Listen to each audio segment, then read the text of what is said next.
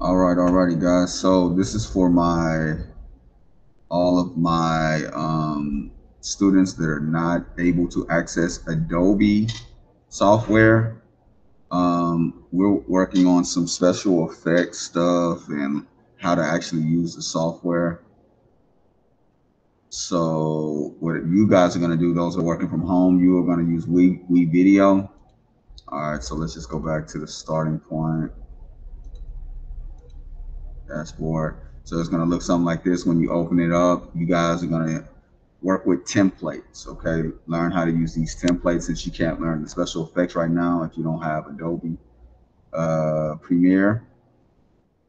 All right, when you open up this template, it has this already footage at the bottom. It already has titles. What you're gonna do is go get your own footage, and then you're gonna rename your titles. Okay. So basically, all you have to do is delete the image that's there from the media. You'll have your media that you've already uploaded, and then you're just gonna drag and drop it. Okay, and then you're gonna make sure you adjust it. If you need to add transitions in between, add a transition in between. That way it have like a smooth, transition from one thing to the other.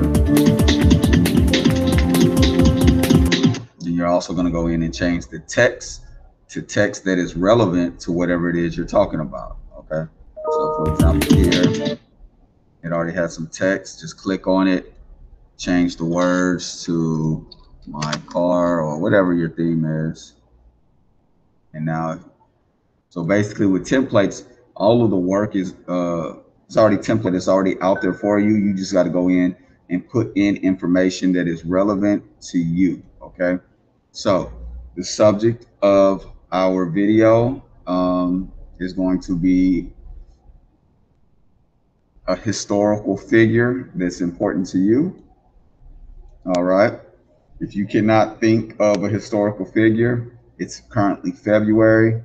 You can do somebody in Black history that is important.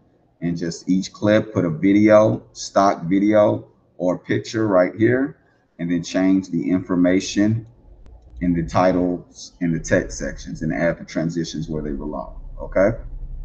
All righty. Hope this video helps.